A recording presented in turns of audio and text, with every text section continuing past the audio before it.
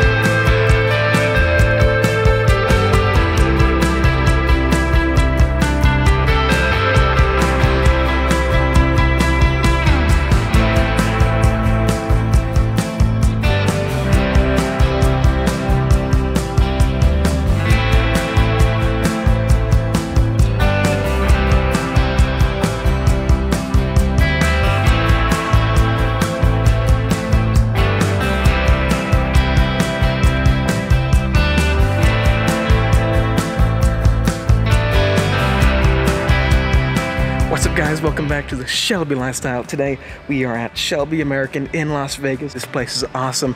You've got Super Snakes everywhere. You've got Shelby pickup trucks. I mean, this place is this car enthusiast heaven. It's amazing. I love it. We've got the GT500 Super Snake right behind me, lifted up. They found what was going on in like 5 minutes. It's insane how quickly they were able to diagnose the issue on this car. And I'll show the video of what they said about that right after this. What the issue is... See this adjuster right here? Yeah, I got it. All right, so see the center? That's the adjuster, and then there's two jam nuts. And the jam nuts aren't jammed on the outside. I've got some Teflon, some Loctite residue right on the bottom here. But obviously you gotta lock these things. You gotta put some Loctite on them, cinch them on. Yeah. I don't know if maybe we had contaminated Loctite, or maybe the vibration was too much, or maybe there wasn't enough. But we've actually backed off here and the thing's adjusted itself out. So if those don't hold it, this thing, you spin it one way, it contracts it, makes it shorter. You spin it the other way, it extends it, it makes it longer. And obviously it's gotten to the point where now you're bumping on the cradle for the Watts link. Okay. So and if it didn't start rubbing on there, it would have kept going. And I'm not sure how many more threads are in the ends there, but if it goes back far enough, it will just fall apart and that center link will fall out. That makes sense, yeah. But I mean, we should have another 1/4 inch of clearance between the bracket and this nut in here. But it's tight, and either which way, that's the way these things are. It's just there's too much stuff going on right there. Well, with anything on these things, you know, they tell you put it together, and then after, you know, so many miles, you jack it up and retorque everything down. A Loctite sealant on there, but like I said, either there's not enough, we got contamination, maybe it's just enough vibration. I mean, stuff's not totally bulletproof.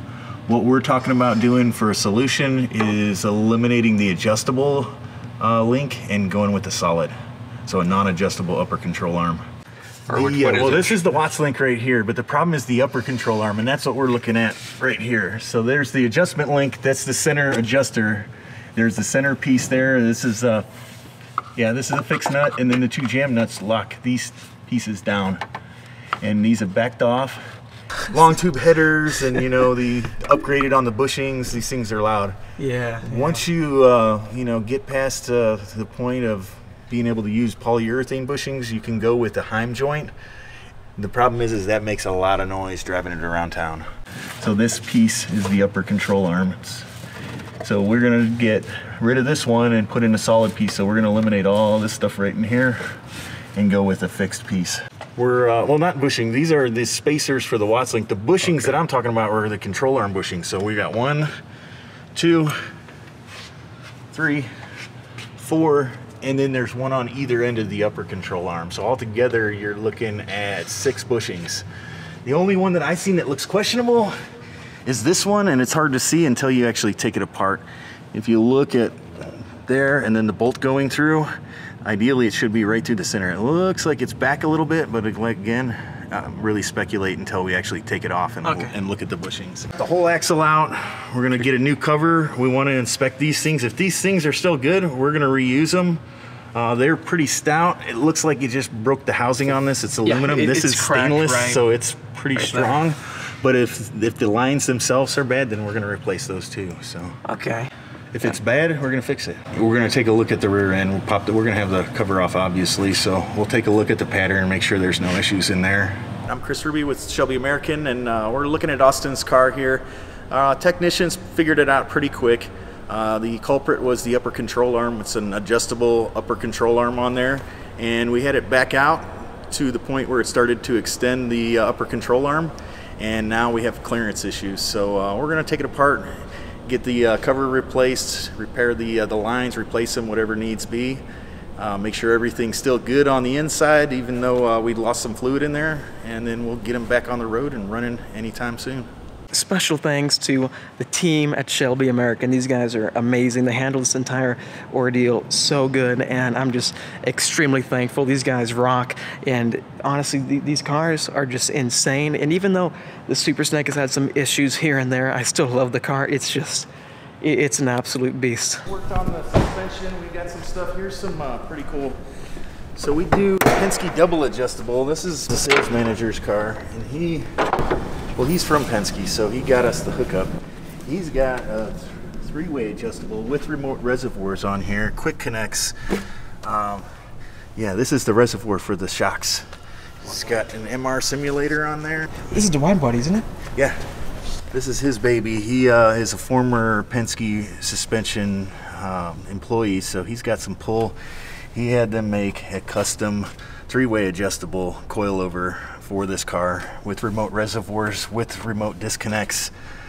So in case you have to pull these, this reservoir won't fit through the tower hole, so you got to do a quick disconnect and you don't lose any of your nitrogen. But a pretty sick setup. One thing that we did notice is that we had a buddy that came with us to a track day, and he had aftermarket oil covers right here, and they popped off on the track, oil all over the engine, and it was a bummer. We sell these ones. These were supposed to be the GTE caps, and then they had different inserts so you could change them out for the look that you want. But for the Super Snake, we get a billet machine company. Yeah. They actually make bicycle parts. They make all of our caps for us. Have you guys approved that you're going to make these on the GT350s like now completely? Because I know that you guys have talked about the wide body. It's a concept. It's something that we offer currently. Oh, so you can actually make this right now. $18,995. Jesus. Installed. That's tires, wheels, painted. On the 350, it's less than the full wide body because we don't do the front half. It's a back half only. It says Shelby on the outside of the tire. Shelby tires. You guys make tires now? Yeah, we just launched that at SEMA. Yeah. We're still waiting to get certification on the street tires, but the off-road tires, we've got them certified up to like 130 miles an hour. 345s.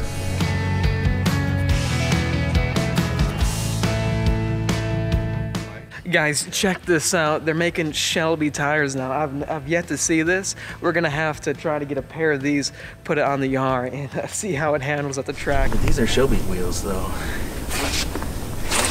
They compete against the... This one right here, I think, would be more for the 4S, where these are gonna be more the Sport Cup 2. Okay, that's good.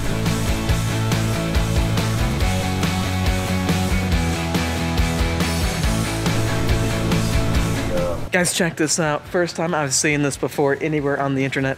A supercharged Mustang Bullet. These things are so hard to come by as is, and for Shelby to get a hold of one of these already, that is just insane. 740 to the tire.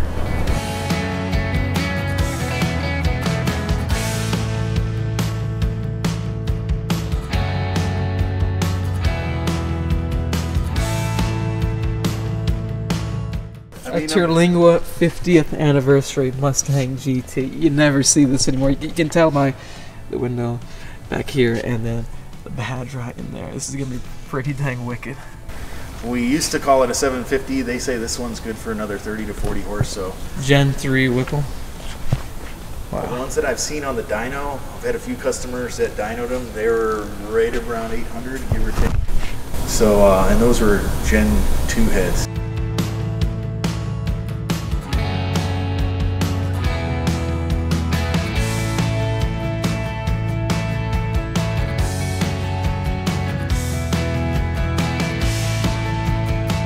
This is cool.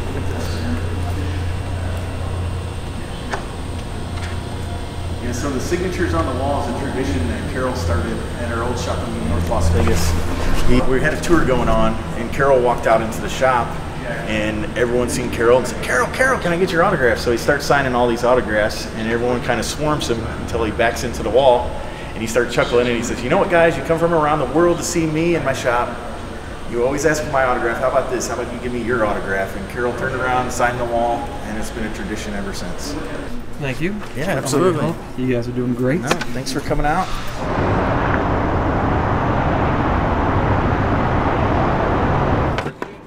Okay guys, that wraps up our visit at Shelby American in Las Vegas. The Super Snake is in good hands. It's gonna be a lot to look forward to, so make sure you subscribe and hit that notification bell so you're up to date on all the latest Super Snake content.